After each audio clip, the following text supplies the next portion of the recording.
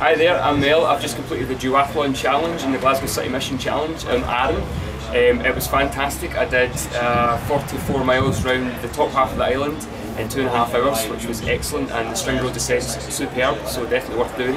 And then 3 hours to do up to Goldfell and back, which if you're a fit person, doing both legs is definitely worth it because it's a push and it definitely stresses you, which is great fitness. And if you're not, then just doing one of them is brilliant, and hopefully we'll raise some money for Glasgow City Mission and help the homeless.